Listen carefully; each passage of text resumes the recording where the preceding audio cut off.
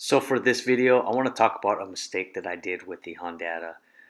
I changed the tune, and so what was happening was my vehicle was idling weird.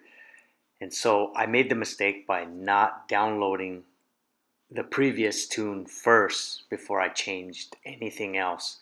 So I reached out to Chris and he helped me figure this issue out. And he happened to have my old tune on his laptop, so he emailed that file to me, and I was able to put it back on the Hondata, and now everything is running correctly.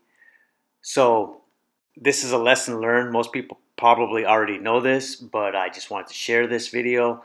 And if you like this video, please hit the like and subscribe button. And if you know anyone that's having the same issue, please share this video. Thank you for watching.